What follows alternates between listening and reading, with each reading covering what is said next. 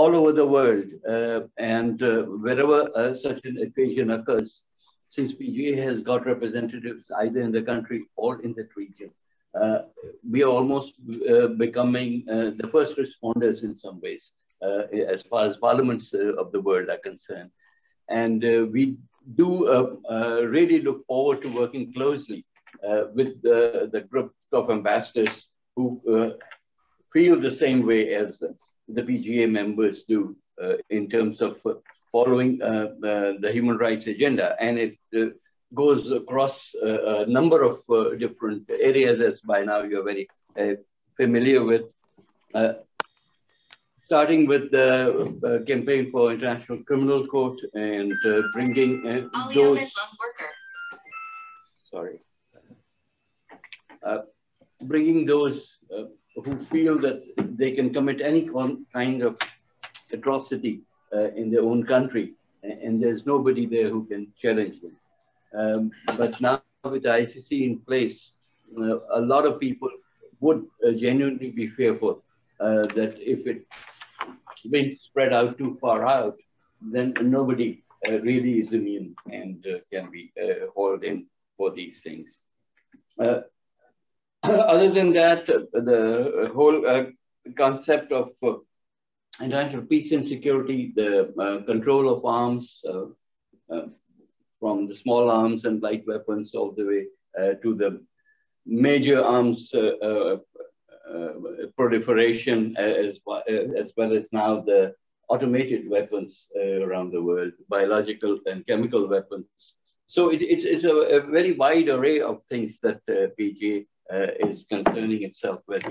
And wherever the UN needs for things to be rectified in country, PGA always steps up to the plate and tries to help bring countries on board, get them to sign, get them to ratify, and get them to legislate to implement these things. On a parallel note, of course, the rights of individuals, gender equality, and the rights of LGBT people and marginalized groups within countries, which have historically, through years of misguided, I would say, principles, have been legislated against.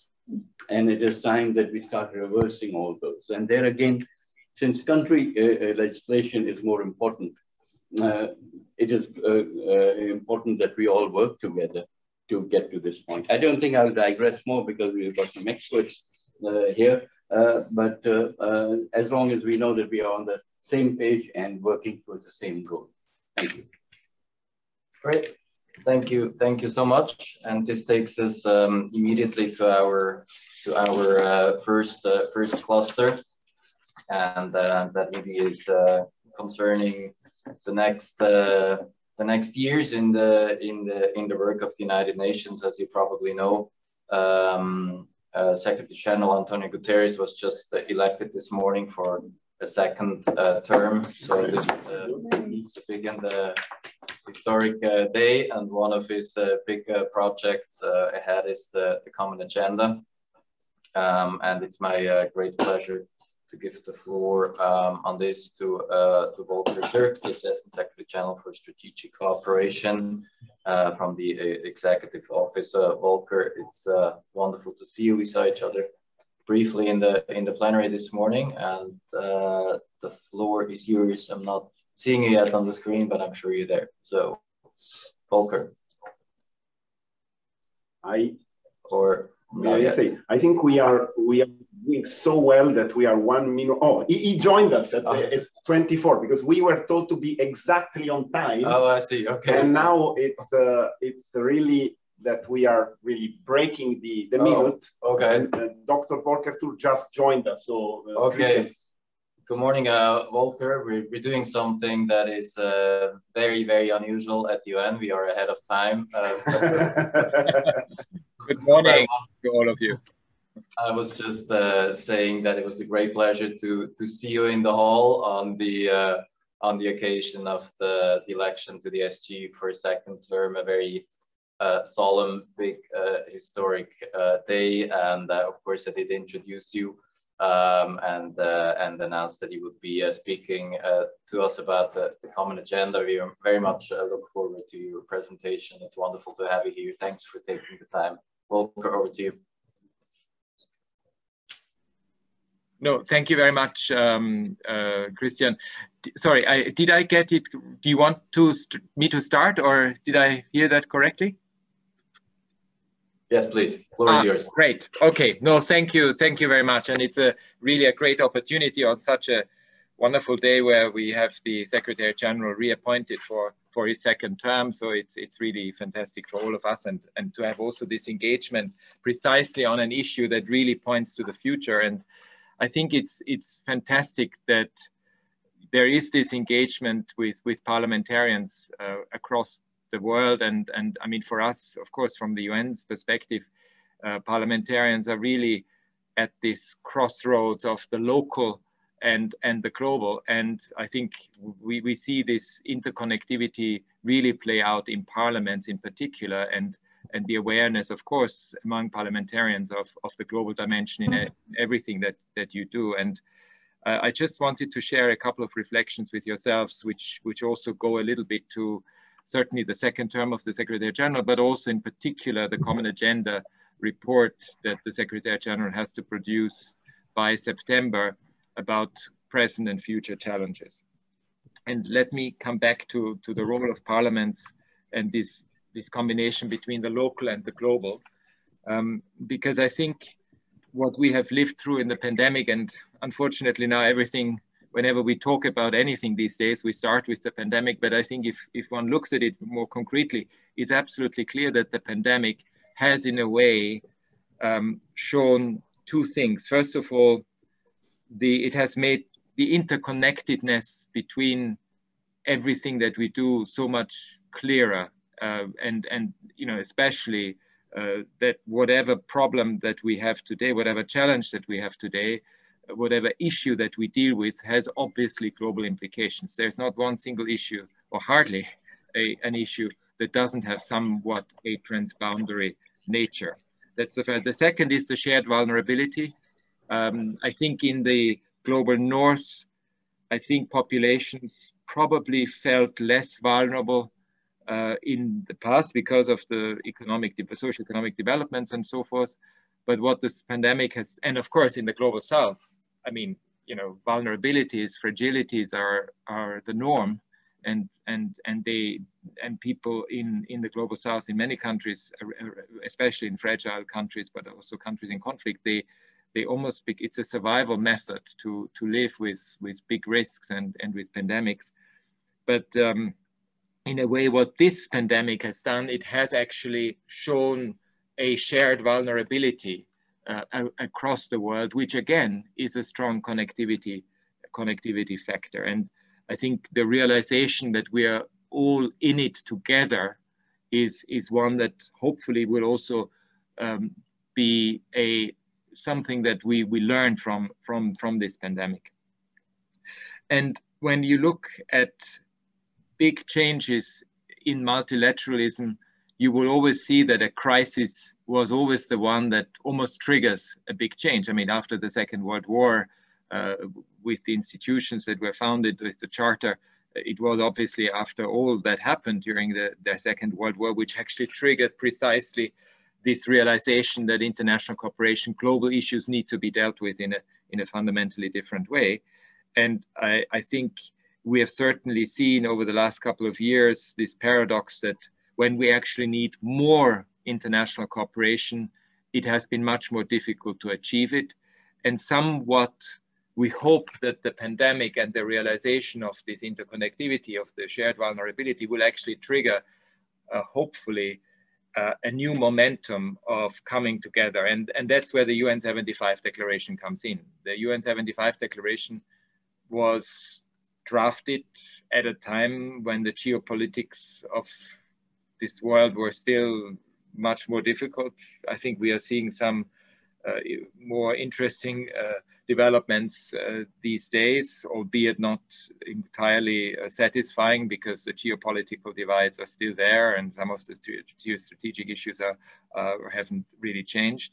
But the UN 75 declaration nonetheless brought all member states together to essentially recommit in 12 very crucial areas, starting with leaving no one behind. So there is a strong orientation, people orientation, which is extremely important.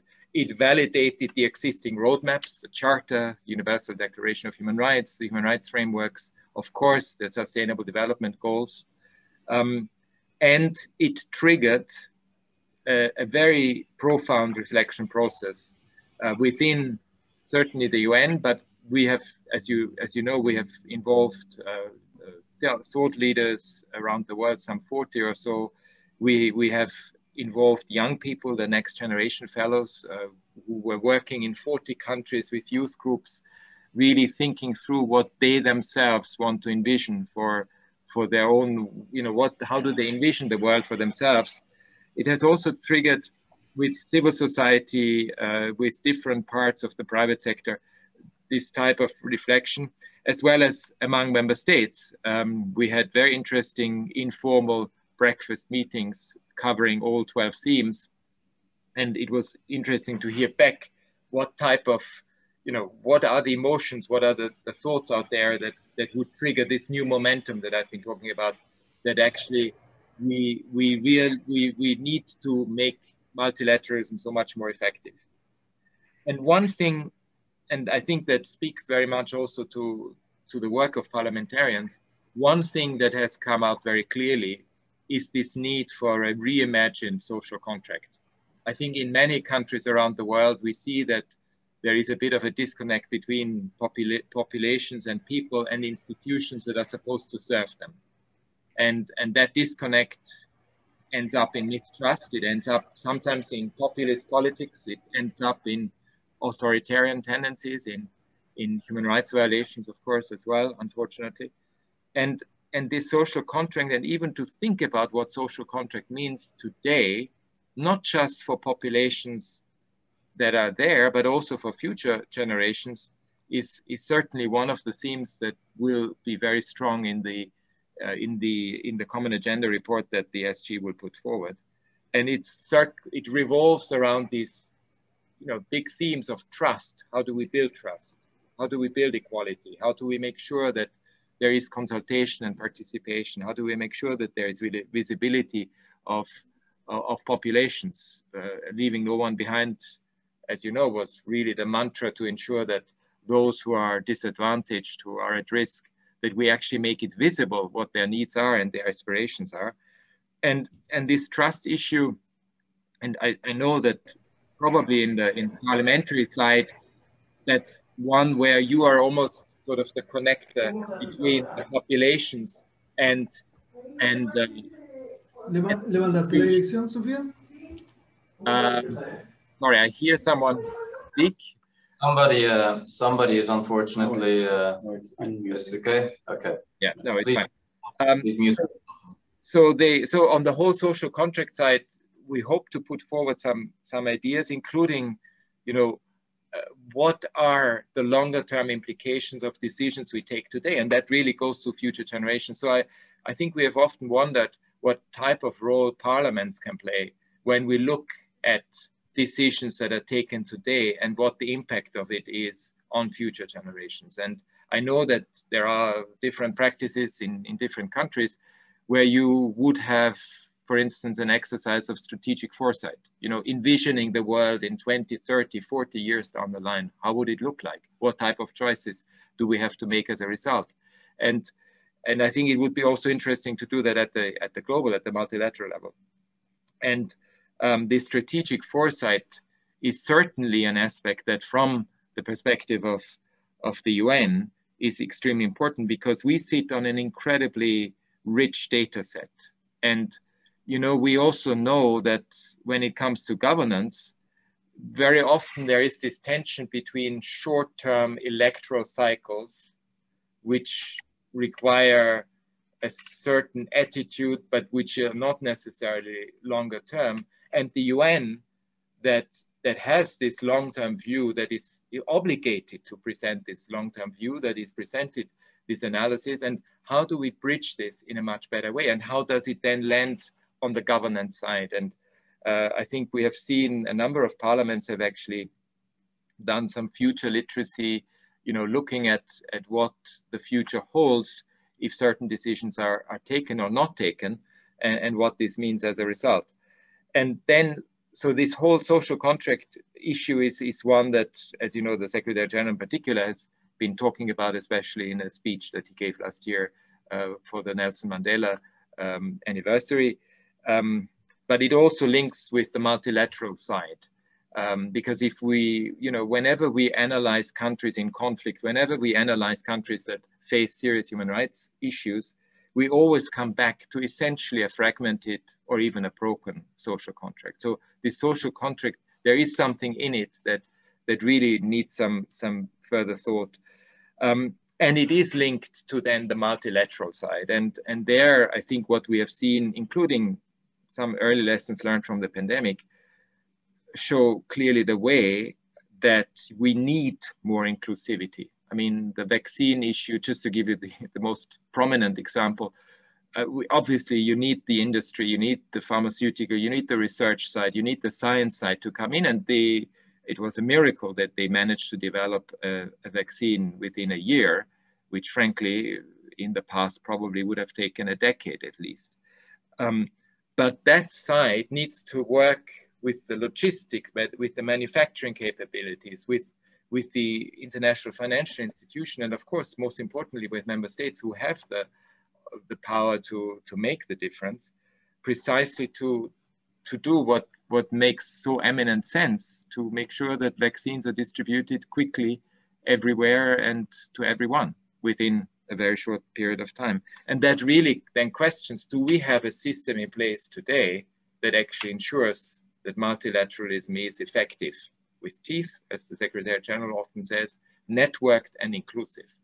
And that's really one of the big areas of debate that we have within the common agenda. And we hope to really put forward some interesting ideas to the member states and to societies at large on, for instance, how do we rethink what global public goods mean and what type of governance are appropriate for them, so that we learn the lessons from the pandemic, but we also really look forward to a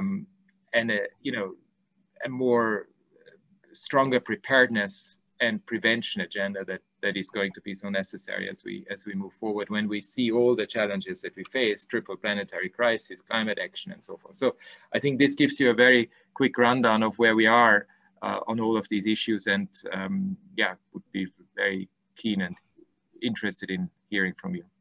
Over to you. Thank you very much. Thank you so much, Volker. Terrific. Over to our participants, please. I think we'll do it sort of the old-fashioned way. So please raise your hand, and we will give you the floor, and obviously go on camera if you're not already. So floor is open. Petra Bayer. You have the floor. Yeah, thank you very much. Hello, Volker. Very good to see you. Greetings from Vienna. Two thoughts after what you said. First of all, I know that the goal 17 of the SDGs, the one that should foster cooperation between countries, is always under revision or under supervision at the HLPF in New York. Every year it's one of the priorities, but at the same time it's maybe one of the least concrete, of the least really easy to follow. And I have the opinion, when you talk about that it's important to have better cooperation between countries now, that we quite clearly see that we really failed that at the moment as well. And that's also connected to my second thought. You talked about the learnings of the pandemic, and especially the vaccine issue.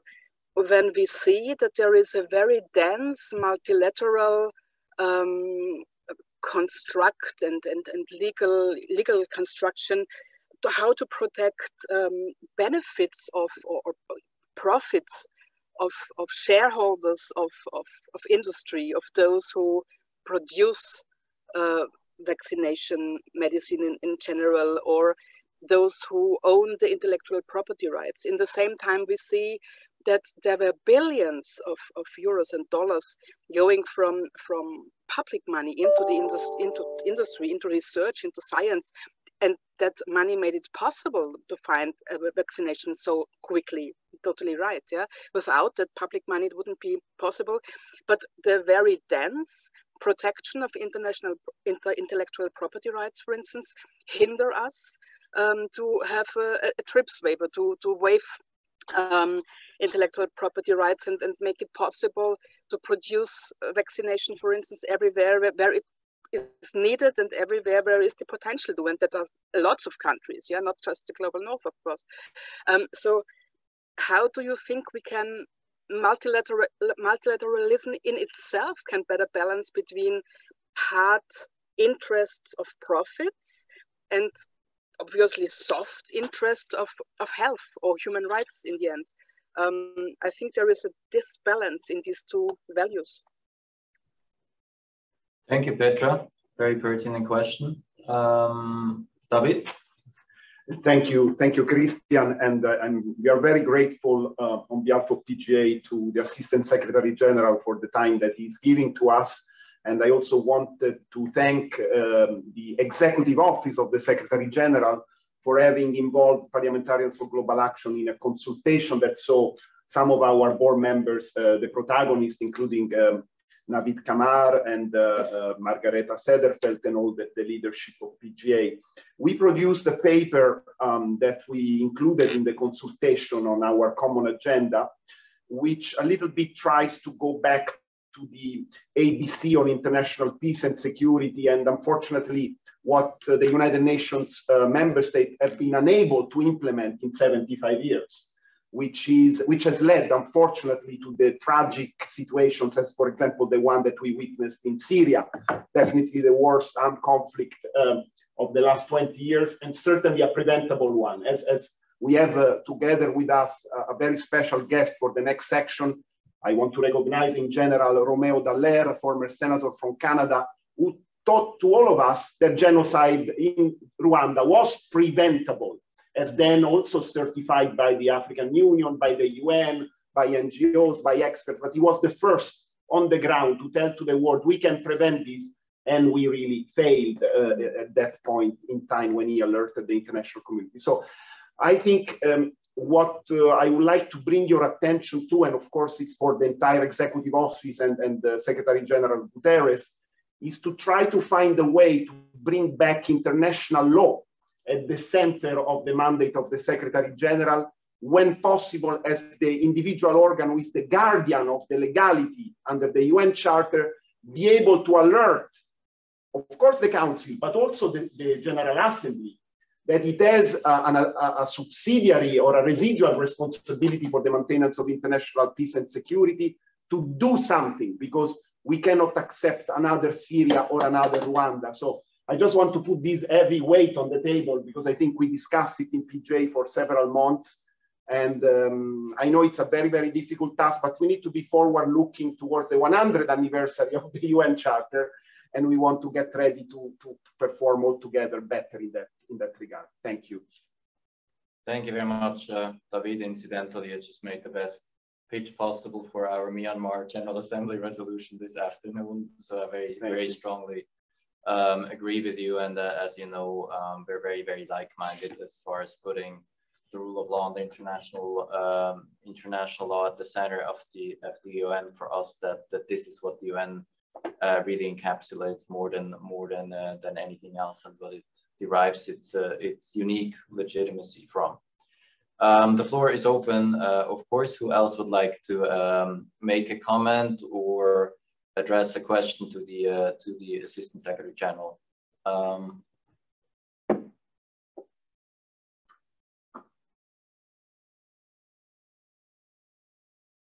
please just raise your hand, or you can actually just unmute and speak, and maybe quickly introduce yourself. Floor is open.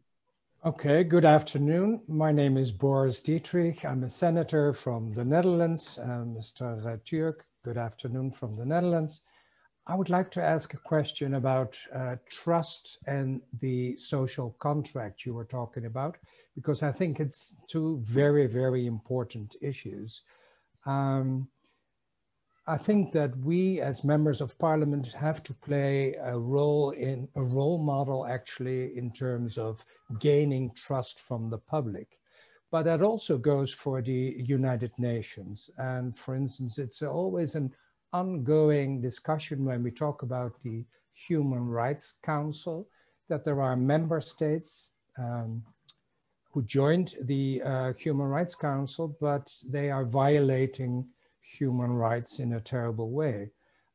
People become quite skeptical when they see that those violators are part of the Human Rights Council. So could you elaborate on the role of the UN in gaining trust and in the concept of a social contract? Thank you. Thank you. Maybe I can interject a quick comment on that as a member state. I'm very much looking forward to hearing Volker's comments on that. Of course, the point you're raising is a critical point for many people. What we have done as a state that elects and has a vote, we have insisted on a number of benchmarks that states should meet if they are elected to the Human Rights Council, and we've always also encouraged to have competitive slates in all regional groups, including our own, so people have a real choice. We as Liechtenstein have often exercised our right to abstain if a clean slate was offered to us and we were not satisfied with the choice that we were given. That is unfortunately not something that many of our colleagues do, but this is how we look at it from a state perspective. This is what we believe we can do, because the Human Rights Council, the founding resolution of the Human Rights Council indeed established certain benchmarks that now all council members should be to meet. We have another question. Okay. Yes, I think along the same lines, we as members of parliaments are all politicians, and we know that at the end of the day, all politics is local. Same seems to be the case, obviously, at transnational level, and even within the United Nations, we come down to voting or moving resolutions on issues that would be get us the support back home. Each country works on that. Given that perspective, how are we going to move forward on the very issue that we started out discussing, which is that of the vaccination? Because obviously countries are taking positions depending on where they are in this whole international spectrum. So I would like to hear your comments on it. And is there a future for a global policy or no? Thank you so much. Maybe we take one more and go back to you, Volker, and then I guess we have to stick to our schedule. Rodrigo, did you want to speak? Rodrigo, my colleague from Costa Rica, I thought you were unmuted at some point. Now maybe I was mistaken. Anybody else? Perhaps. Yes, please. Thank you very much for hosting us this morning. Yeah, my name is Kasturi Patu. I'm a member of parliament from Malaysia and a board member in the PGA. I just like to pick up on a point by my colleague Boris as well, which is on accountability. How do we hold countries that aim to be in the Human Rights Council or who are in the Human Rights Council who are committing violations and aggressions against human rights in their own countries. And because Malaysia is one of the countries that's vying to be on the Human Rights Council, one pertinent issue I also would like to raise would be on the crisis of refugees.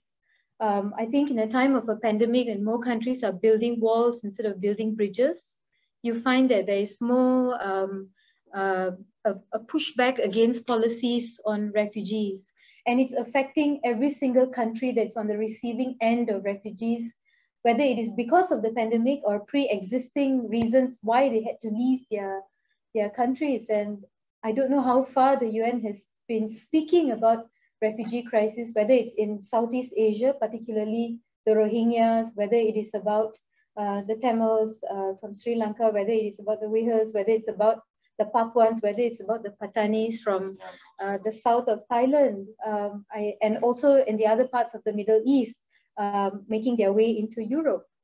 So I think this is something that for me and my fellow colleagues would be important to speak about at this point, and the access of vaccination for refugees and those who have been displaced. Thank you. Many thanks. We have two more requests, in fact, so we'll take both of those, and then we go back to our guest, so Mark Pritchard first. You have the floor. Thank you very much indeed, and thank you, Assistant Secretary General. And I'm absolutely thrilled and delighted that Antonio has been re-elected for a second term, and he's been doing a fantastic job, and obviously other parts of the UN as well. And on his watch, of course, the World Food Programme under David Beasley won the Nobel Peace Prize, which is unprecedented and absolutely amazing. And thank you for the UN's continued support of Parliamentarians Global Action. It is a partnership, and I'm delighted that David continues to lead us as Secretary General. If I may, my particular interest is in sub-Saharan Africa, and all things sub-Saharan Africa, but specifically for this conversation, I chair the caucus in the UK Parliament on the abolition of the death penalty. And there are many countries that basically have a moratorium. PGA is working with many to try and get legislation on the statutes books to try and get full abolition. But I just wonder where that sort of issue is. I know it's not sort of top priority, but what more do you think the UN can do to encourage member states and work alongside PGA in turning moratoriums into abolition? And we've had some success, but clearly we need more. Thank you. Thank you so much. And our last intervention is from Rosaina Adam from the Maldives. Pleasure to have you. Please, the floor is yours. Thank you so much, everyone. It's so nice to see you all here. And first of all, my congratulations to the Secretary General for getting re-elected, and also to all of you for electing our Foreign Minister as the next President of the UN General Assembly. While we are on the topic of vaccines, what I wanted to clear was we're talking about leaving no one behind. But at the same time, we're seeing that there are a lot of countries that are not receiving the vaccines, and it is critical to get vaccines at this point for all countries to get life back to normal. So what is the role that UN is playing right now in ensuring that all countries are getting vaccines as soon as possible? And also another thing that we're hearing is that to travel to some countries, you need a particular vaccine. So this is also, I think, something that the UN should be discussing, and it would be great to have a common focus here so that it's not just some particular vaccine, but all vaccines that the UN approves are accepted throughout the world. Thank you. Thank you. Thank you very much. Another very pertinent question on the pandemic. And back to you, Volker. I think you have a pretty rich set of questions on a wide range of topics. So over to you. Well, thank you very much, Christian, and also to all the colleagues who who have engaged on all of these very issues. I mean, liebe Petra, herzliche Grüße nach Wien, aus New York.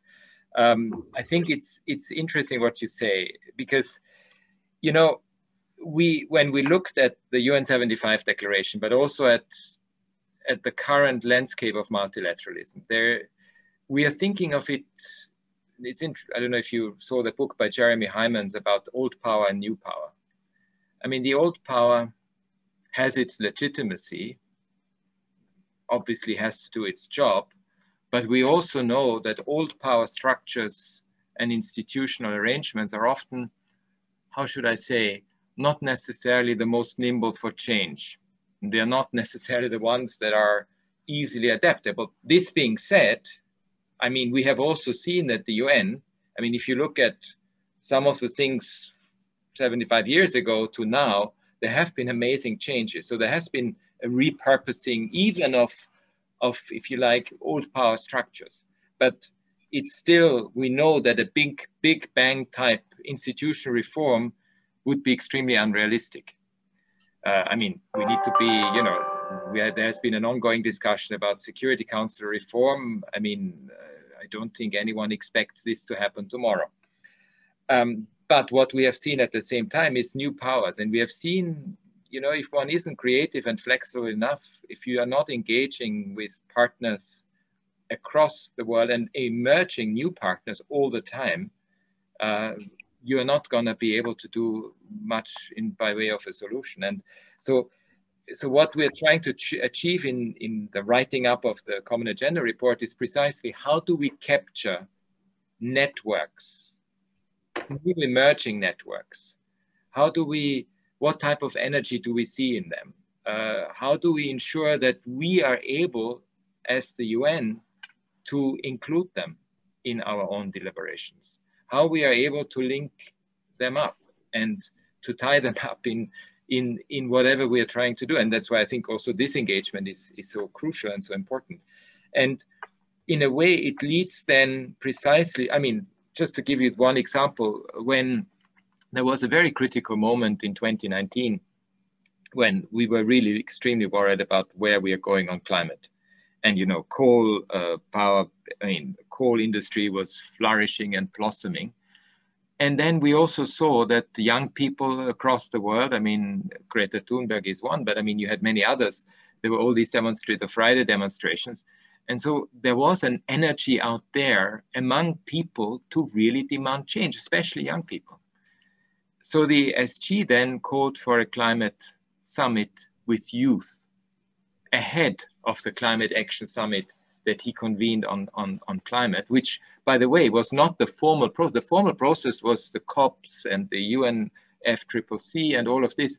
So in a way, we found a formula that couldn't be disputed, where you basically convene young people, where we had a number of heads of state, heads of government, including, by the way, the Austrian president.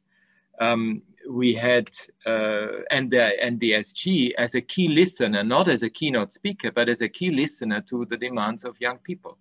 And I mean, I'm not saying it changed immediately everything, but we have seen over the last 2 years quite remarkable changes that, frankly, even a couple of months ago, we thought would be very difficult to achieve in terms of commitments to CO2 reductions by 2050. And so that gives us hope that by linking up, by being creative, by being innovative and finding very quickly evolving partnerships, that we can actually push for the, if you like, an agenda that ensures the survival of humanity and the planet.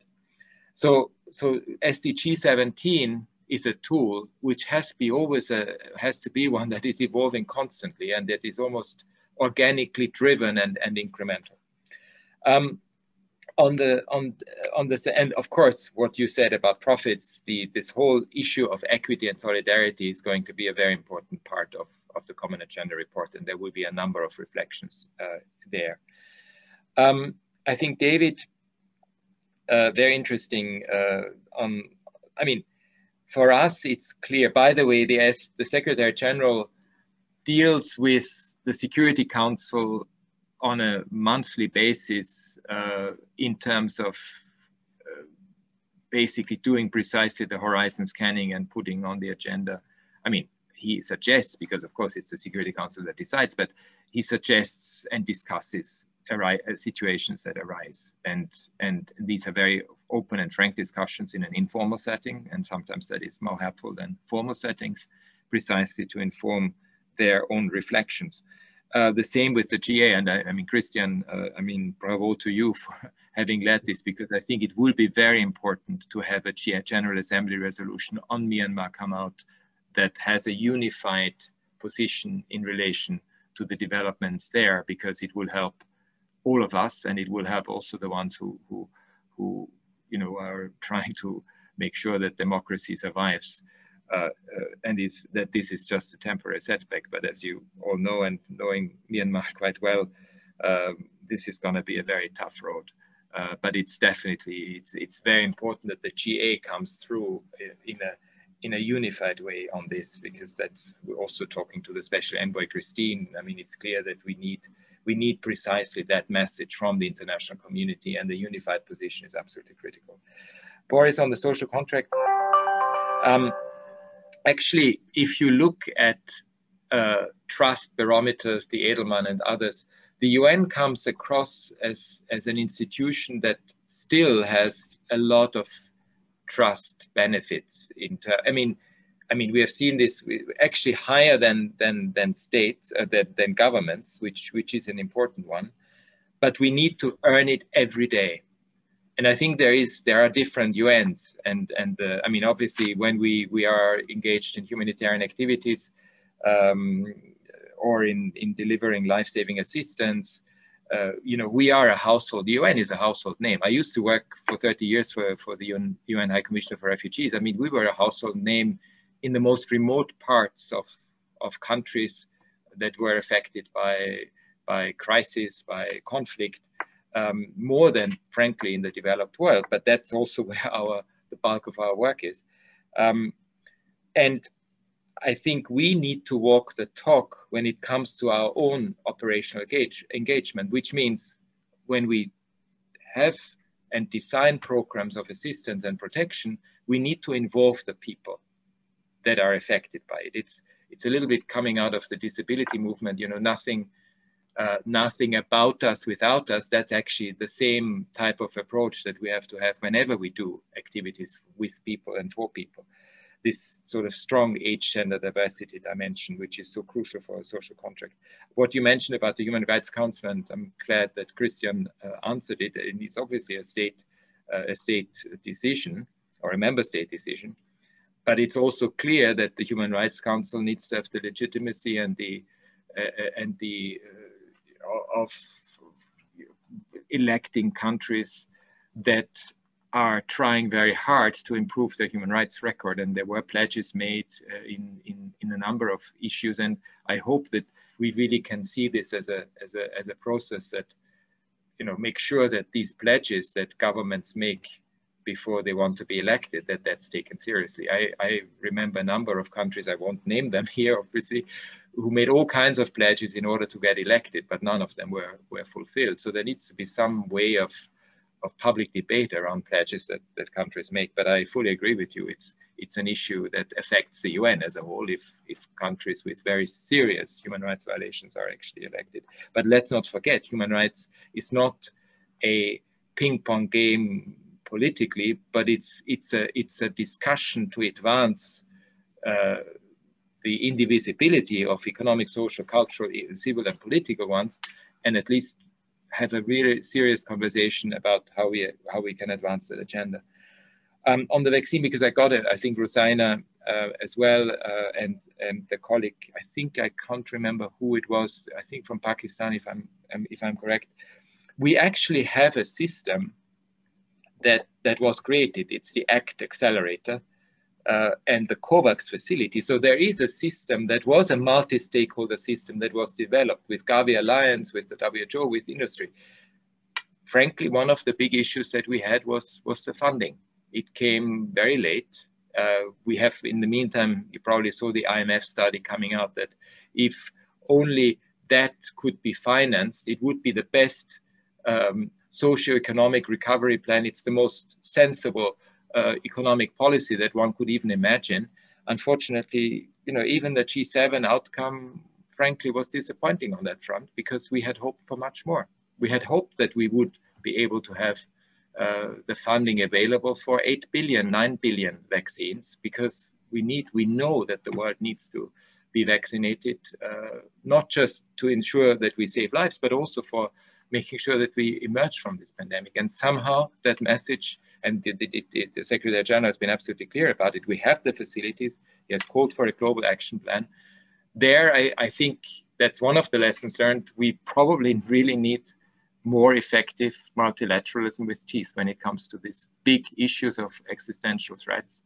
And hopefully there will be a serious consideration given to it in the future, because we will have other threats as well, and we need to find a way to address them. And also to our colleague from the Maldives, yes, congratulations on the appointment of your foreign minister as the new president of the General Assembly.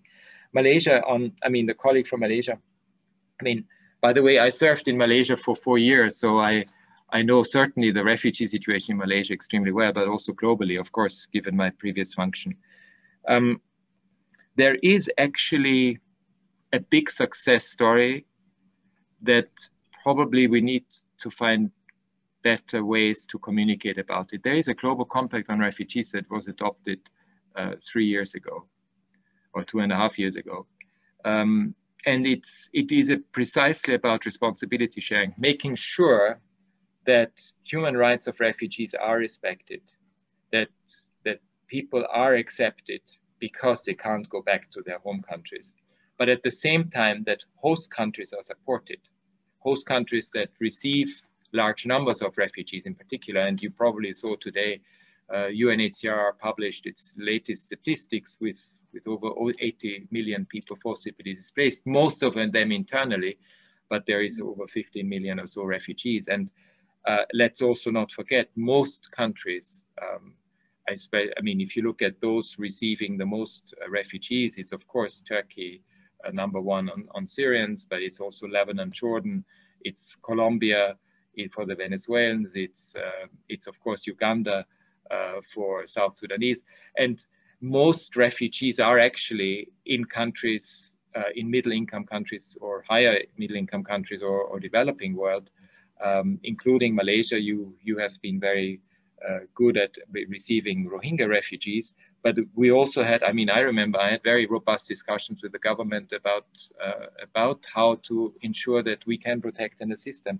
But it's definitely a big issue. But there is a global blueprint of action that supports host countries that are particularly affected, and that's in this global compact on refugees that I mentioned. It's about responsibility and burden sharing, if you like.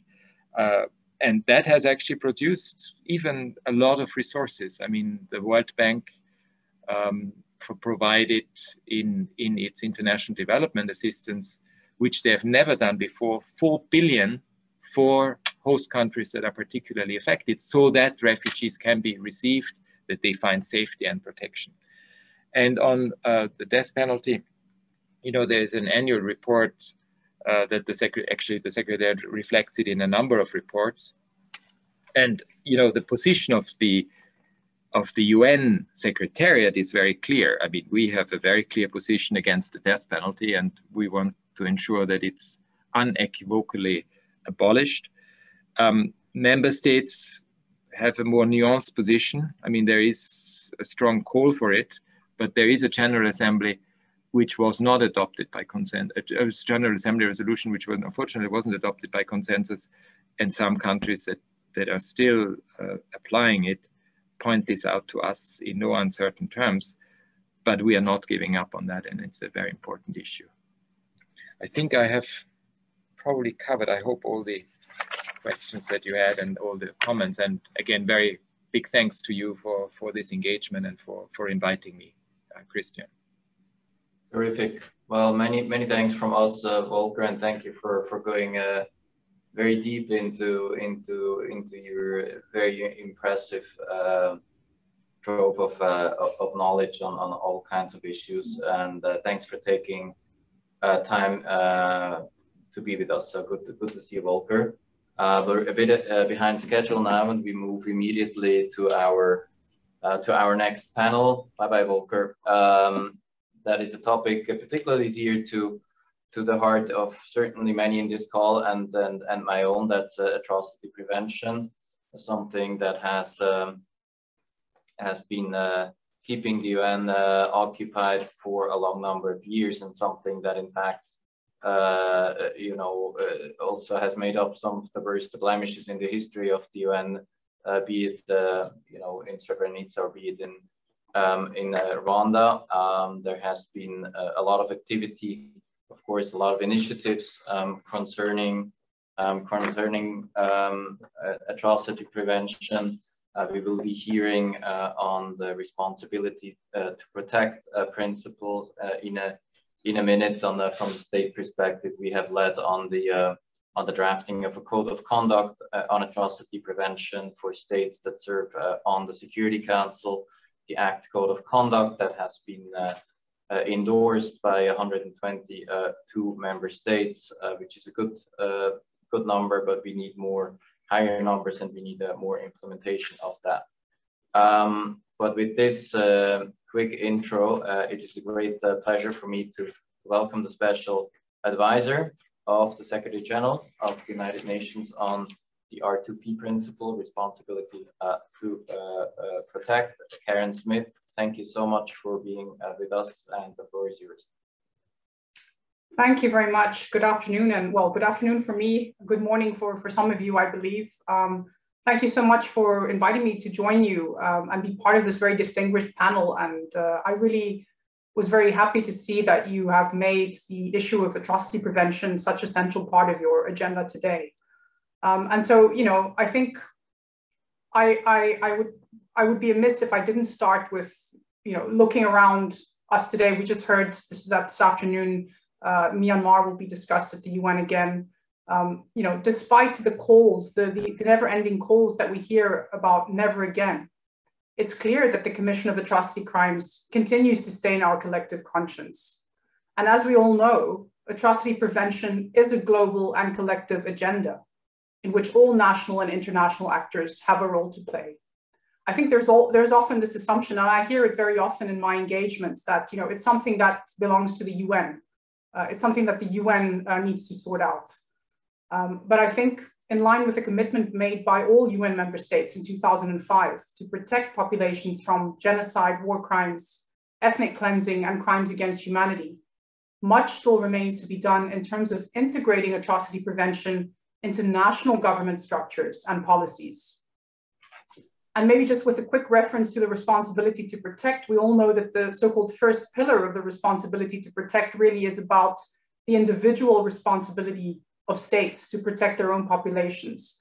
And I think in that regard, again, there's much that parliaments can do to implement this. When it comes to national actors, we often, and again, this is something I think I see happening at the UN, we often tend to think primarily about the executive branch of government without paying due consideration to other institutions. And obviously, this is a much too narrow approach. All citizens know very well that national parliaments play a key role in defining national policies and, importantly, in ensuring that political commitments are preserved and delivered on. It goes without saying that this role is central in democratic governance, and of course, the same should apply to the issue of preventing atrocities. In fact, this past year, we've seen a number of parliaments take the lead in raising issues of atrocity prevention and response, and calling on their governments to take stronger action. Now, in an attempt to think more systematically about the role of parliaments in atrocity prevention, my predecessor, the former special advisor on the responsibility to protect, Ivan Simonovic, who is actually joining us here today in his capacity as the Croatian ambassador to the UN, developed an accountability guidance note for parliamentarians that contains very useful information and ideas on how to best promote atrocity prevention in the work of national parliaments. In addition, the resolution passed by the Interparliamentary Union in 2013 on the role of parliaments in implementing the responsibility to protect also contains an extensive list of ways in which parliaments can play a greater role in preventing atrocities. In this regard, there are a number of steps that parliamentarians can take. Some of these relate to parliamentary action on internal matters like allocation of resources, while others relate to parliamentary oversight and decision-making on issues concerned with states' foreign policies. Now, in the interest of moving beyond talking about the importance of atrocity prevention in an abstract way and thinking about it in more concrete, practical terms, I want to go on to mention a few specific ways in which parliaments can contribute to atrocity prevention. Firstly, national parliaments are central to monitoring the status of ratification and implementation of core instruments of international human rights and humanitarian law. We know that atrocity crimes do not happen overnight and are preceded by human rights violations. So ensuring that the protection of human rights, including those of minorities and other vulnerable groups, is part of domestic legislation is therefore a crucial function. Relatedly, parliaments have an essential role to play in states' adoption and ratification of critical international instruments related directly to the prevention of atrocities, such as the International Convention on the Prevention and Punishment of the Crime of Genocide, or the Rome Statute of the International Criminal Court. Moreover, it can be incumbent on parliamentarians to integrate atrocity crimes prevention in the development and adoption of relevant legislation. This can relate, for example, to legislation connected to criminal accountability and redress for past and present atrocity crimes, or to clauses in trade bills that put constraints on trading with states guilty of committing atrocity crimes. They can also propose and lead advocacy for the establishment of an annual parliamentary debate on atrocity crimes prevention, or the establishment of parliamentary committees on this issue. As part of the oversight role, national parliaments should hold the executive arm accountable for fulfilling international commitments, as well as the legal obligations that may result from them, which includes that parliamentarians should continuously pose questions to members of the executive, including to heads of government and state, on actions taken to fulfill their responsibility to prevent atrocity crimes. They can, of course, also raise questions about the role of human rights institutions and ombudspersons in supporting atrocity crimes prevention, and actively develop proposals for strengthening this role where needed. Importantly, national parliaments can also explore opportunities for conducting regular atrocity risk assessments and reporting on them, whether by proposing that this is undertaken by government, national human rights institutions or ombudspersons, and or by supporting civil society initiatives to reflect on national risks. This could entail the creation of national atrocity prevention strategies, including early warning systems, and could be integrated into existing reporting mechanisms, such as the Human Rights Council's Universal Periodic Review process. Now, with regards to specific factors that increase the risk of atrocity crimes, such as hate speech, parliaments again have great potential to speak out and act against expressions of hatred that constitute incitement to violence, and to ensure, through, for example, education and awareness initiatives, that the public are informed about the differences between freedom of expression and hate speech and the potential risks of the latter. I would also like to emphasize that last year's Secretary General report on R2P, the responsibility to protect, highlighted the link between gender inequality and the risks of atrocity crimes. It's therefore also incumbent on parliaments to not only ensure women's full participation in all spheres of society, but also to address gender-based discrimination and inequality as risk factors of atrocity crimes, including through criminalizing sexual violence. We know that a holistic approach to atrocity prevention will only be possible with the equal and meaningful participation of women at all levels and stages. Last but not least, national parliaments, of course, control the power of the purse. This means that they can raise questions in budget debates about the allocation of resources for atrocity prevention measures, both nationally and internationally. When it comes to foreign policy, parliaments can establish contacts with parliamentarians in other countries and in regional organizations who support atrocity prevention with a view to maintaining mutually supportive networks and sharing lessons learned. They can forge relationships with parliamentarians in countries facing atrocity crime risks and support them through exchanges of good practices, raising discussions of atrocity crime risks and their prevention, or supporting the building of national and international networks of allies, including within civil society and the media. I'd like to end by just mentioning that my former colleague, the Special Advisor on the Prevention of Genocide, Adama Dieng, periodically held engagements with parliamentary committees and subcommittees in a number of countries.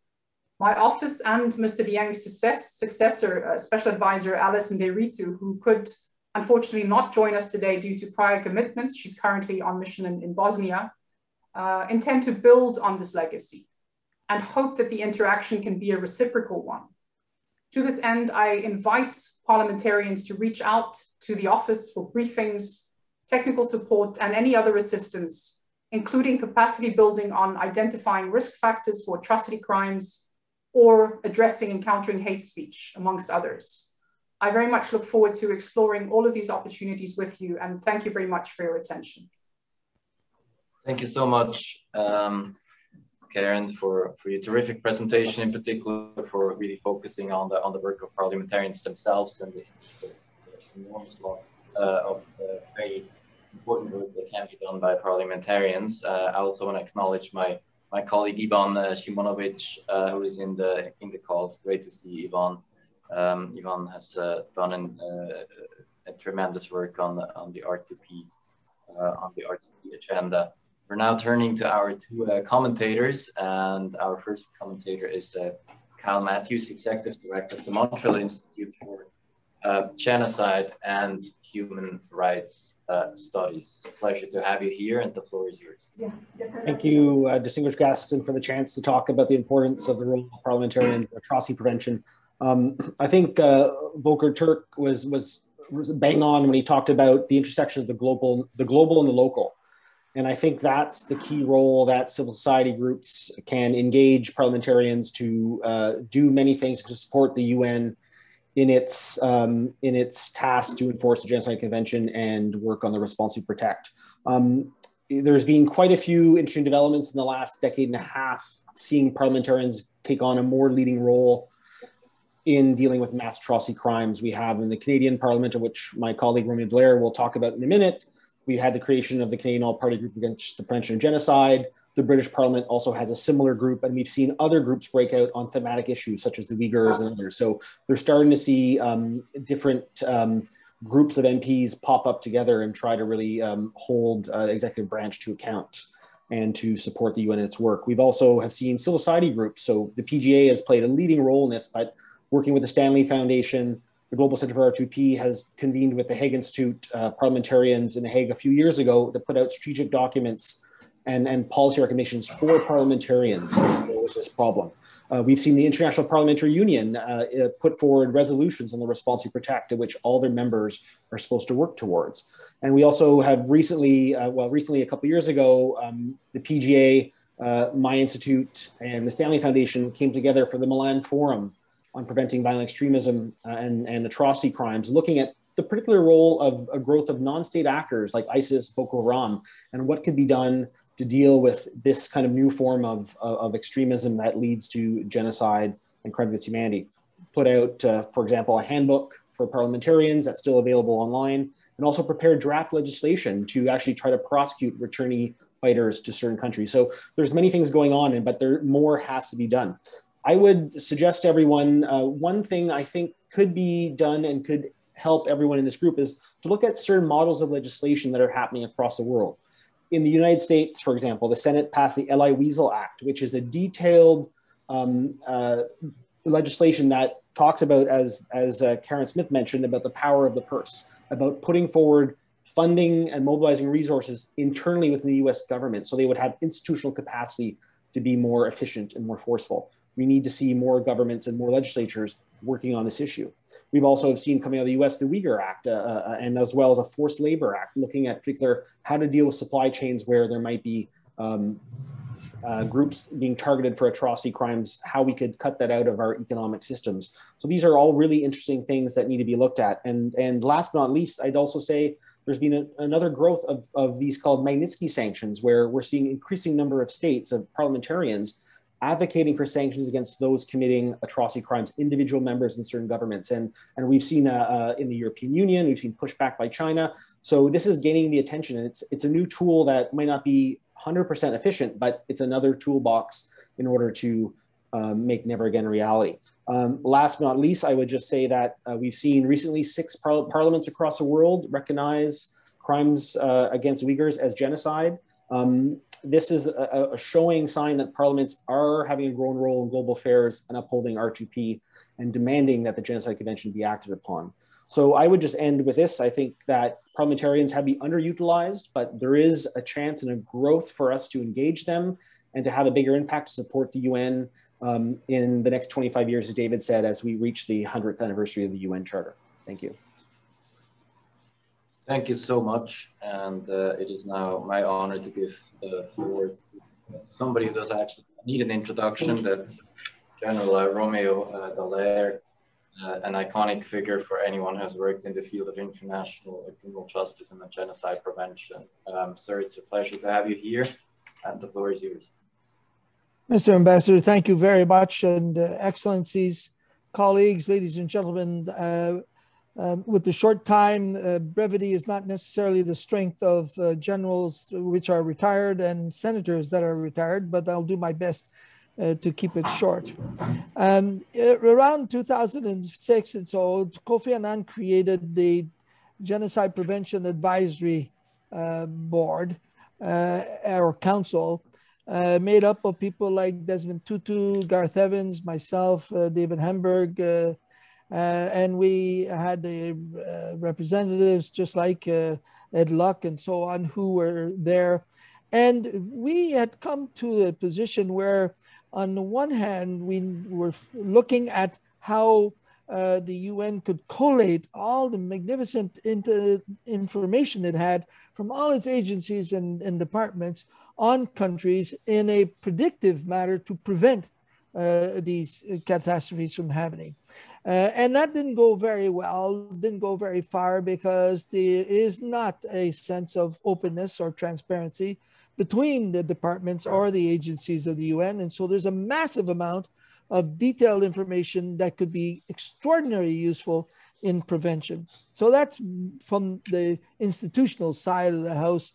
But what did come out, however, that we were pushing is that we, in a prevention mode, could go into countries with a very small UN flag and try to advise countries as to scenarios that would degenerate to situations like we saw Darfur and so on, which would align them with the realization that we're watching this and that they could, in fact, do actions that would prevent that.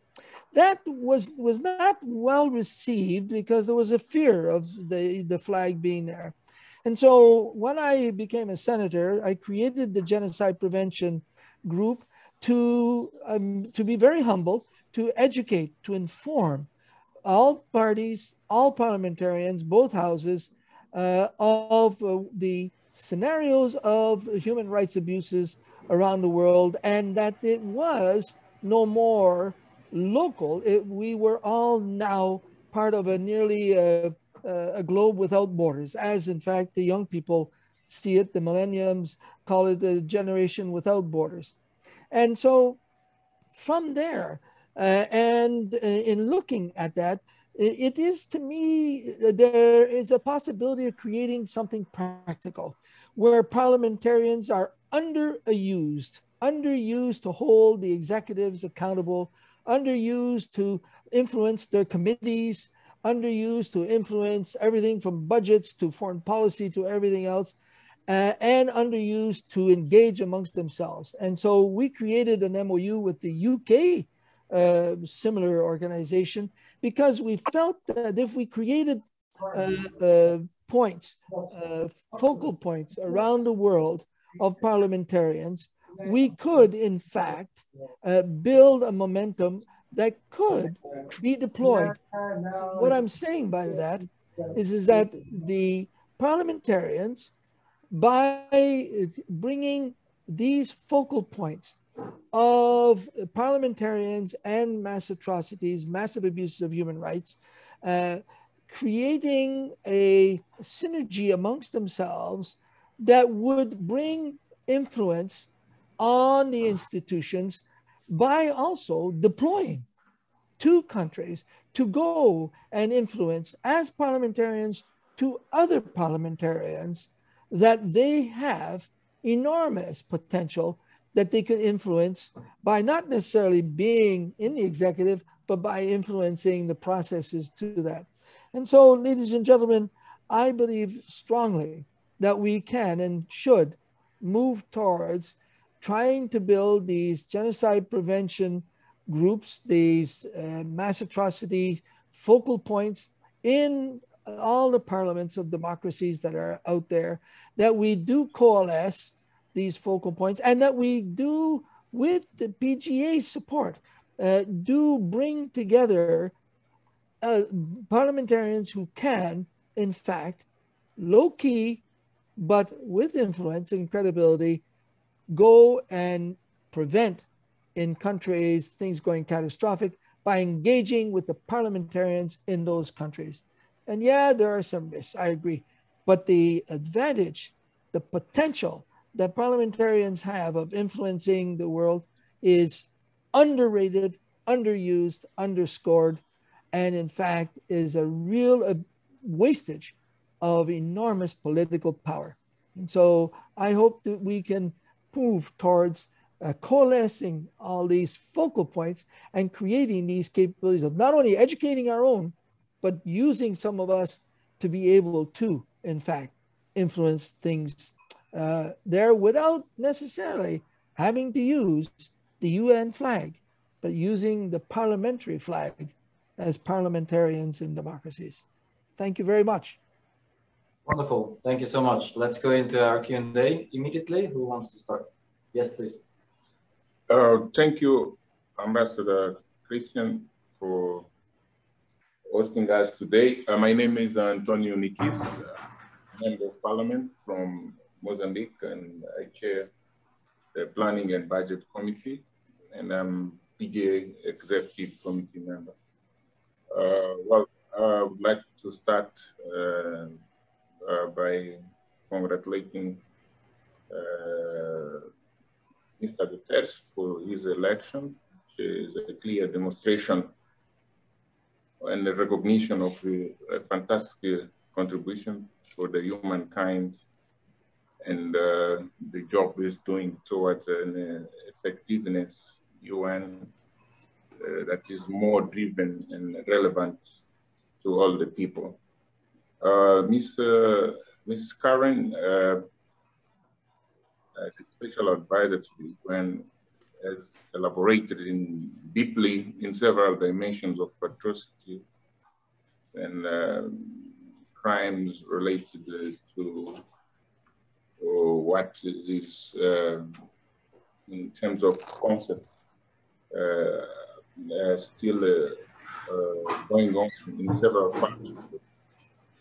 But I would like to bring another dimension of atrocities, which is much linked with what is happening in Africa, particularly in extractive industry, whereby we have countries with so many rich mineral resources, oil and gas, but which are unable to exploit for the benefit of the communities. And this sort of resources has become a nightmare instead of a blessing. And we have so many people who are displaced. We have issues of human rights abuse. And I think this is one of the topics that in this coming mandate of the Secretary General of the UN should be brought into attention. It's clear that PGA has done tremendous efforts in terms of several different campaigns, engaging parliamentarians to fast track the SDG agenda. We can name some few, like currently there is one on oceans, which aims to ensure that there is security, because, you know, most of the countries who have huge coastlines, they are being affected by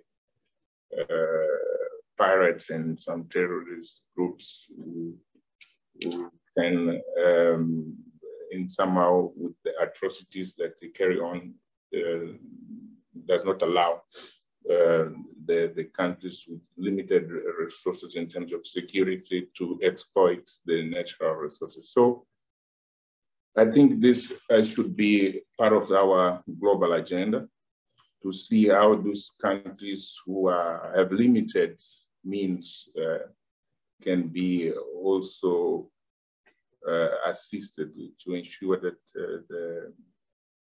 the blessing from mineral resources, mainly from the extractive industry, can be exploited in a way that does not generate atrocities or does not generate violation of human rights. So my proposal is to make sure that with these discussions, countries which have experimented this kind of situations, like in Nigeria, where the DRC with the so-called blood diamonds, now the case of Mozambique with the oil and gas offshore, could be a part of the attention for the common agenda in terms of global security and SDGs implementation, which entails all those issues and tackle the problem of security in those particular areas. Thank you. Thank you so much. David? Yes, thank you. And I would like really to probably try to join two of the main points raised by the Special Representative for Responsibility to Protect and General Dallaire. I think that PGA has worked many years on atrocity prevention by trying to establish legal frameworks against impunity. So those who can think about committing them, they can think about paying a cost, paying a price if they would undergo that route. We've been successful in some regions, less in others. And when I remember, I will never forget, the Parliament of Yemen in 2013 in June was about to ratify their own statute, but some ill advice came from the European Union and other partners, and they decided to postpone because it was said not to be a legitimate parliament. It was a lawful parliament. Well, what happened in Yemen, we know. There was a coup d'etat, there was a Saudi-led coalition that led to a massive victimization, a civil war that is ongoing. The UN, Mr. Guterres called it 2 years ago the largest humanitarian disaster in the world. So I think there is something to be done there, as Karen Smith said, to continue and redouble our work on domestic implementation and ratification of treaties. She mentioned the Rome Statute. There are other treaties. But I also think that what General Dallaire suggested here is very useful, which is to create a network of focal points. And we don't need to duplicate what has been done already in Canada. And I think our board member, Ali Essassi, is with us. He took the torch from General Dallaire. He's now the chair of that all-party group. Hi, Ali. And we don't need to overlap with the UK all-party group that already exists, but simply create a system of cooperation. And I think there is a major missing link there, because many states, the legislation that Kyle mentioned, the Elie Wiesel Act of the United States, it's a good act. They also have Uyghur genocide as a political recognition, but they don't have crimes against humanity. And they also are debating, only PJ member Jim McGovern is advocating for them to join the ICC. The overwhelming opinion is really very much prejudiced, Steve, even though now with the Biden administration, they came to a very good cooperation, as they also said on the 3rd of June, at the OAS meeting that Tucapel Jimenez, our member from Chile, who is with us, addressed. So they made a very, without reservation, declaration of full cooperation and collaboration with the court at the level of the United States delegation to the OAS.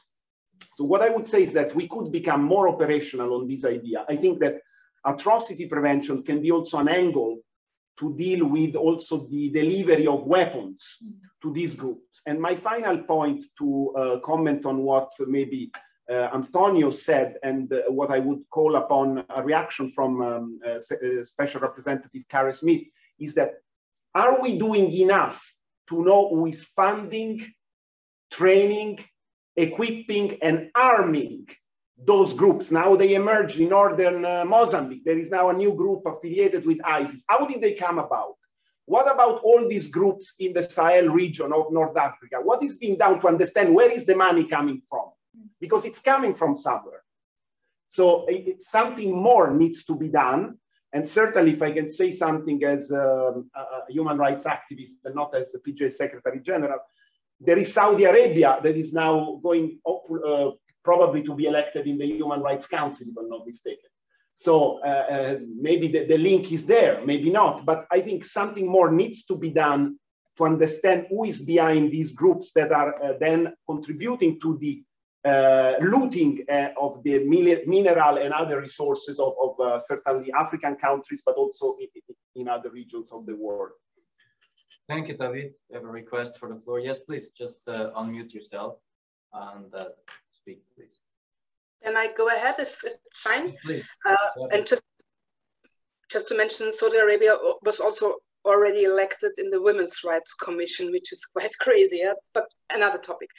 I'm really very honored and delighted to have such great experts with us today on this topic, which is very close to my heart. Inspired by my work, I'm Petra Bayer from Austria. Inspired by my work at PGA. In my quite rare spare time, I tried to write a dissertation and make my PhD in developing a prevention mechanism for genocide and ethnic cleansing on a scientific level. It's not a political question that I will raise now.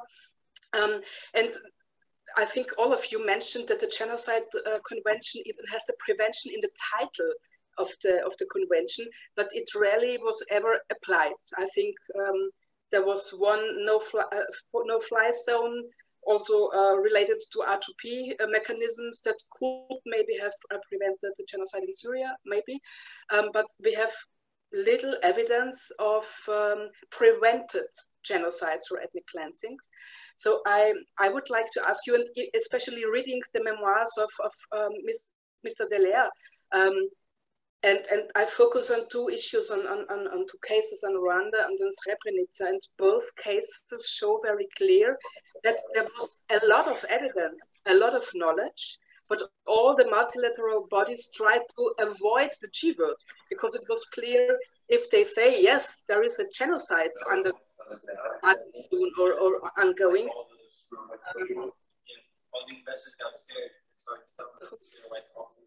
Daniel, can you please unmute yourself? Mute yourself. Daniel Garson, please, could you mute? Thank you. But there's still somebody else there. Okay. Okay. So my question is simple. What could be a kind of early warning indicator for genocides where you can produce evidence on the ground, on the fields, and where you can really force multilateral bodies, be it the Security Council, be it the NATO or whoever, really to act and to prevent and to use R2P, for instance, as an emerging international norm, yeah, to really be active. So that would help me maybe to speed up my PhD. Thank you very much. Thank you, Petra. That would be a good cause. Floor is open. Who else would like to speak? Yes, please. Thank you, Excellency. I do have 1 or 2 points to raise.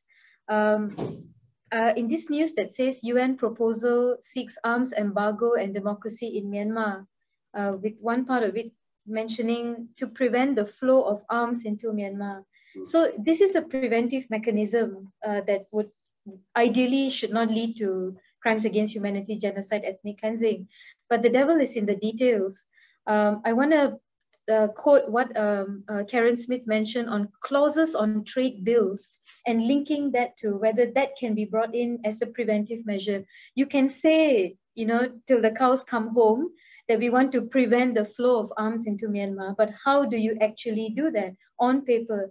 If a country decides to sell for whatever reason arms into Myanmar because of their long-standing relationship, whether it's China or other countries, and with the involvement of oil companies as well, not just political entities, but with this kind of big mega cash cows, it is a concern in the ASEAN region for particularly for me, coming from Malaysia.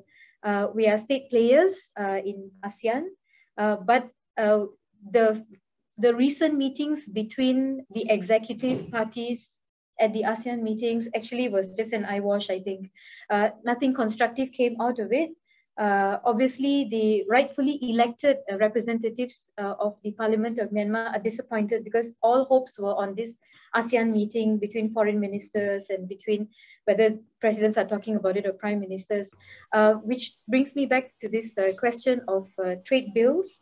How do we go about ensuring that there is something more rigid in place, something more robust, something more constructive to really get these countries that are guilty of providing arms and selling, whether it's biological or chemical, like Mr. Navid pointed out, so that we actually can live up to that word of preventing genocide or crimes against humanity and aggression as well, which I think many times we forget to mention the word aggression. It is not just that wide view of ethnic cleansing, genocide, or crimes against humanity, but aggression in its own right. Thank you.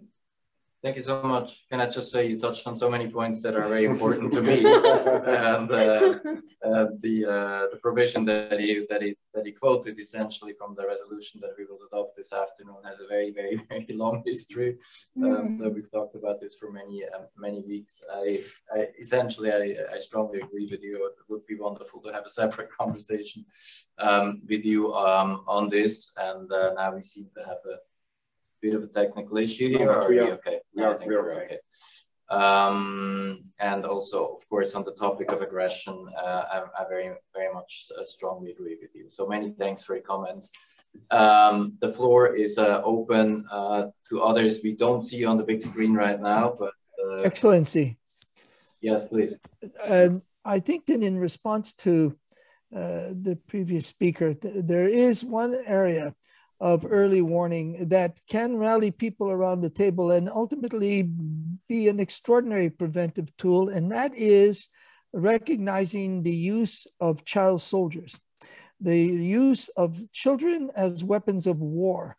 If any, either nation or non-state actor is prepared to use children to conduct the exactions that they are doing and build their force and mobilize their capabilities based on the backs of children under 18s, then that organization, that country is prepared to go to the extreme of ultimately going to mass atrocities and even genocide. And we saw it on both sides in Rwanda, that recruitment. And so I think that an early warning tool that can be pushed and exercised, and we've been doing over 10 years of work and study at my institute in Dalhousie University, proves that they are the first sign of mass use of children being employed to conduct mass atrocities. And so I think that is a rallying point that certainly parliamentarians could easily build around. Thank you very much. Thank you so much. The floor is open. Thank you very much. Oh, sorry. Oh, okay. Sorry. Okay, next week. Okay. Yes, please. Yeah, the mic there. Yes, absolutely. I just want to say something about what the general just said about the child in military forces. You can say that we can be speaking about some country in Africa, but in Honduras, my country, 2 hours in a flight, 2 hours from Miami, 5 hours from New York City. There's a program installed by the actual government called Guardianes de la Patria and Nation Guards that took poor kids from poor cities or poor sides of one city and give them arms in the military force. And they are saying that the government is educating this poor kid that has no chance in life and give him a purpose in life. That is happening right now in Honduras, a country in Central America. It's not a country in Africa. Just, I wanted to say that because the general just took this point into the discussion, and it's very important for me that you to know all of you that this is happening in my country. Thank you very much for flagging this. I was actually not aware, and I'm sure many you can look up. Yeah, no, absolutely. Thank you. Thank you so much. Excellency, I was in the favelas in Brazil also, where children are used in the drug wars extensively, and they're just like child soldiers. And so I'm opening up a center of excellence, in fact, in Uruguay, to help the security forces on how to prevent the recruitment of children as weapons of war. And so Central America is very much part of our Latin America look. Thank you. Thank you so much. Is there anybody else? We're now more in keeping with UN standards again, and we're behind time. So if you give me 20 seconds, yes. I just want to put here on the table to support Jorge's view. We have a new member who joined from Afghanistan, Honorable Mariam Soleimani, and she said that she cannot really accept the Taliban as a peace party to any peace deal for Afghanistan if they continue to take children from poor family, send them into sort of education centers. Yep. And unfortunately, Navid, we were told that some of those are within the borders of Pakistan. That's what Honorable Mariam told us, and that these can create the new wave for the Taliban to regain power, because they are able to brainwash, to manipulate and enslave children, which is a crime against humanity. Both Honduras and Afghanistan are state parties to the ICC. Enslavement of children is a crime against humanity. They cannot give free consent to be part of military, paramilitary, or any types of group like that. So if this policy is true, Jorge, and I have no doubt, it could also be configured as a crime against humanity of those who are masterminding and implementing it. So let's work on this, because it's a very serious issue, and we don't need to look at the Taliban only. There may be other realities, but it's a major impediment also for peace. Think about the long-term situation in Afghanistan, for example. So. May I very egoistically ask whether I could follow up bilaterally with our three panelists on this issue? Thank you very much. Yeah. Thank you so much. Anybody else? It's recruitment. Oh, sorry. Otherwise, we would move to our. Oh, I think Rodrigo, you want to speak, right? Yes. Okay. Thank you very much, and thanks for convening this meeting. Hello to David. Always nice to see you. We've seen each other through the screens in the last 20 months or so, but we are always on the same tune and the same looking for after the same serious issues such as the ones that we've been discussing now. Never again is something that has been said for many decades in the world, and yet this afternoon we're still trying to push a very important resolution on the Myanmar issue that has been strongly, very, very strongly worked by Ambassador Benabasser together with our deputy representative, Ms. Ambassador Chan of Costa Rica, and the large core group, and so that the atrocities that have happened in other parts of the world do not occur in Myanmar in the months and years to come. I've had a complete experience in these subjects according to what has been mentioned, having been blessed by being the first ombudsman of Costa Rica, where we have a very striking name for that position. We call it Defensor del Pueblo, Defensor de los Habitantes, Defender of the people. And I should have begun appreciating Karen Smith's introduction to the subject, in which she was worked at the UN together with a group of responsibility to protect, in order to find ways out of these atrocity crimes through prevention. She mentioned the institution of the ombudsman. And as a former ombudsman and also former legislator in Costa Rica, and now involved in the responsibility to protect the group here at the United Nations, have to say that I was very, very highly stricken by what Diputado Calix has just mentioned about what is going on in Honduras. Very, very, very stricken. I remember when we first started this movement of ombudspersons in Latin America, how Jorge, we went to Honduras to protect the life of the then ombudsperson Leo Valladares, who was precisely calling for end of many of the circumstances in the country. And we should put up the motto: if you want peace, prepare for peace. I mean, let's be careful of not having children, as the Neron was also mentioning, not having children being prepared for war. So I think that the appreciation for this commentaries and bringing this subject is a high appreciation.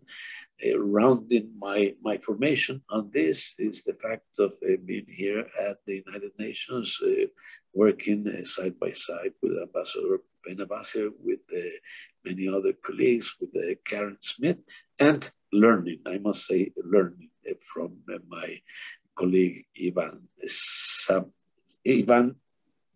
Simonovic. I have to check on his last name, Ivan Simonovic, who has been a professor, a teacher on the issue of the responsibility to protect and the atrocity prevention. And thanks very much for this very interesting conversation this morning. To all of you. Thank you for being with us. And I now have to extend my apologies to all of you because I have to leave, but you know, it is for a good cause. So it's like the last meeting we have before the vote on the Myanmar resolution this afternoon. We have indications that the vote may pass actually without the vote. So that would be good, of course, but we have no guarantees yet. Thank you, David, and thank you all for being here. I wish I could have lunch with you, honestly. You're still invited if you can make it to the El Pote Español. Okay. You have 1 hour and a half to join us because it's going to be a long Mediterranean lunch. Okay, that's 1.5 to 2 hours. That could be a nice stop on the way to the UN. Very good. And so wonderful to have you all here, and thank you all for joining virtually. Special greetings to Margareta Sederfeld, who will speak at the end, who's an old friend. It's wonderful to know that you're still so active for PGA. So thank you all very much, and good luck for the rest of your conversation. All the best. Thank you. Thank you so much. Thank you, Ambassador. We have only one speaker left. So before to move out of the responsibility to protect the agenda, if there is any other comments from our fantastic panelists. I think General Dallaire already spoke. Thank you, Kyle. Thank you, Karen. We'll be remaining in touch and intensifying cooperation with you and with Ms. Nderito, of course, who's your colleague in charge of atrocity prevention. The last segment that we have is strengthening international law and international criminal justice. And we only have one speaker.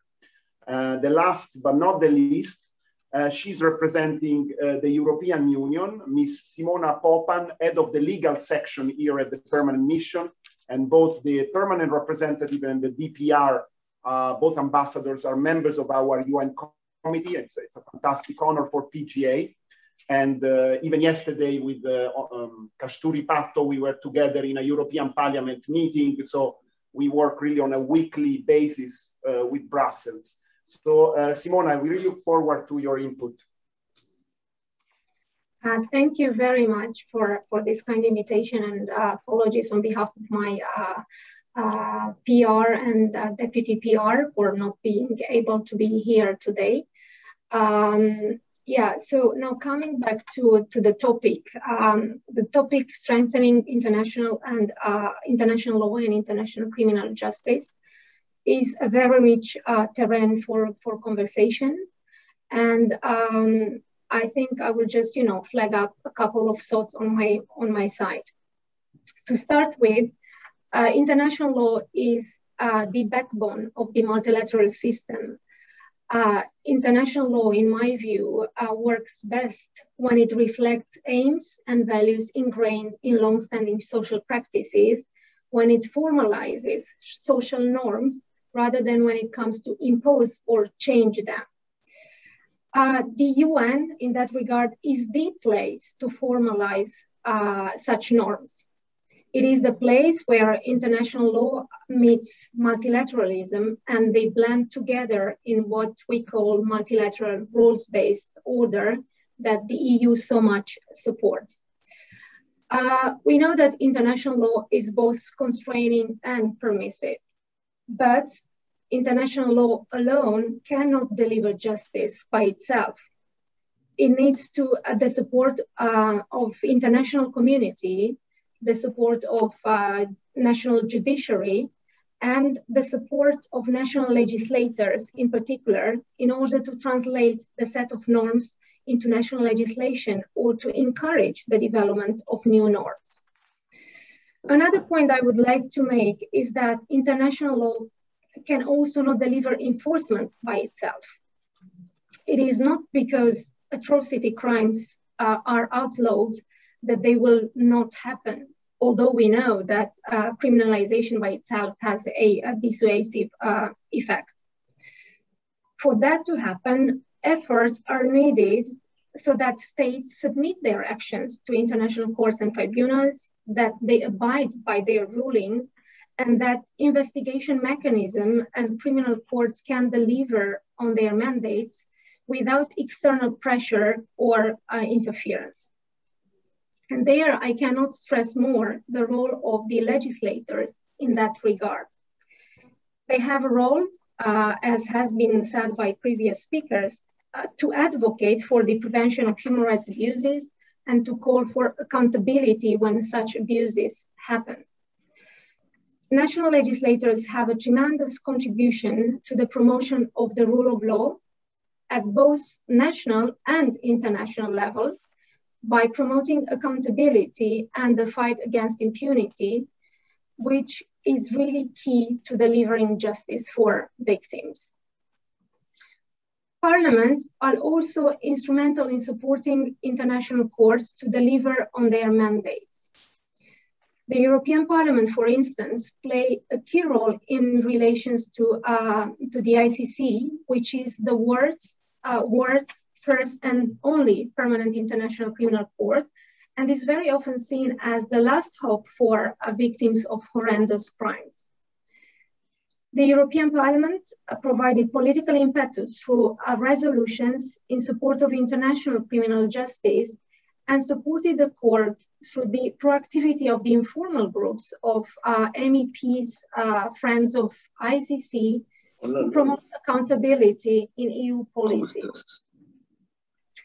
The Parliament, like other institutions, showed tremendous support to protect the court from external interference and to preserve its integrity, and stood up against attempts to discredit the court, and to obstruct its work. And the final word on my side regarding the subject matter of discussion today. On the occasion of the 75th anniversary of the UN, the leaders agreed to abide by international law and to ensure justice. I can only hope that that commitment will translate into concrete action and that the pandemic will not be invoked as a justification to depart from international law and from the rule of law in general. It is, in our view, actually in crisis time that the rule of law is most needed, as it helps to protect people from the rule of the powerful. I thank you very much for your attention. Thank you very much, Simona, and we are really delighted that you brought in a very thorough perspective. You mentioned the groups of the Friends of the ICC in the European Parliament. It might not be a surprise for everyone to know that this is overlapping with the PGA European Parliament group chaired by the Vice President in charge of Human Rights and Democracy, Mr. Castaldo. So if there is any comment or question, I was the next to comment, but I really would defer to the honorable members if you have any questions for the European Union representative. Antonio? Thank you very much for your very brief and very detailed speech or comments or remarks.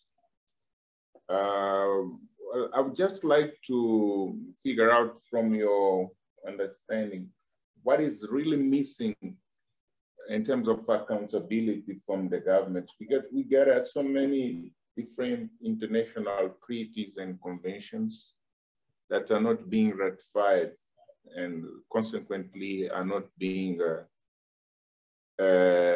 effective in terms of domestications in the internal laws towards this effectiveness of international law in terms of enforcement for cases like violations of human rights or atrocities. And how can we put in place mechanisms that brings the government to accountability when it comes to ratification of those international treaties and conventions, so that we can go beyond the excuses of sovereignty and other kind of challenges that we have been facing to make sure that what has been signed or committed, the international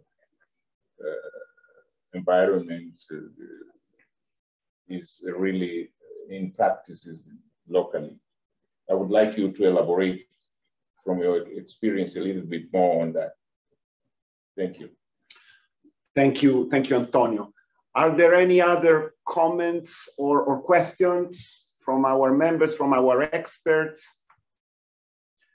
Well, if I am allowed to say one thing, Simona, is that PGA has had a very long-standing partnership with the EU and especially the European Commission. So on behalf of PGA, we are very attentive to the fact that in the new, we welcome the new European Union budget on foreign affairs, the NDICI, and noted that in the press release that the EU issued on Monday, human rights and democracy is identified as first thematic priority. So I just wanted to somehow hope that for this new budget, also there will be possibilities for global civil society organizations to be partners of the EU as it was in the past. And if we can have a dialogue with your permanent mission in this respect. And on the merits of where the EU has made an enormous difference, let me just end the debate with a very positive note. Let's look at what happened with Sudan. In Sudan, within the framework, what is unique of the EU parliamentary framework, it's the only North-South parliamentary assembly. It's called the Africa, Caribbean, Pacific European Union Joint Parliamentary Assembly, which implements the Cotonou, the revised Cotonou Agreement. And when the crimes occurred in Darfur, one of the first things that was done was to suspend Sudan as a member. Sudan stopped to be one of the biggest beneficiaries of certain budgetary support from the EU, while of course humanitarian aid and help for the civilian population continued, the support for the NGOs.